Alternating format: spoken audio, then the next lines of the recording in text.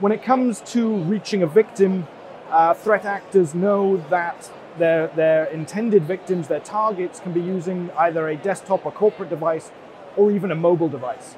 But it can be easier for them to get to their victim through the mobile device for a number of reasons.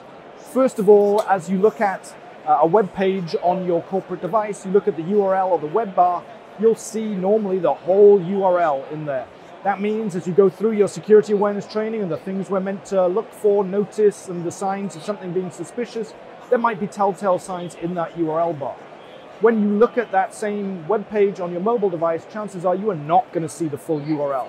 You're only going to see the very beginning of it. And that means that those threat actors only have to create a URL that looks acceptable, that looks trusted for those first few characters. You don't need to worry about the rest of that URL. That means that it's easier for them to create that URL, to create that domain, and use it to trick the mobile users. The second thing that can be in a threat actor's favor, going for a mobile user rather than a desktop user, is the mobile responsiveness that's expected of a web page. You can zoom in, you can zoom out with a pinch of your fingers. What that means is that for their malicious content that's there, it can actually be hidden on the page so that you have to zoom in to see it, or to click on it, or zoom out to see to see what's there.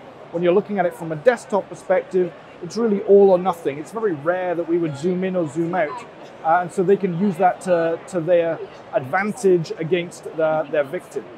The third piece for mobile users is that many people today use their mobile device as their primary work machine. They use it to access corporate policies, and it can be outside of the visibility and the policy for the IT and the security team.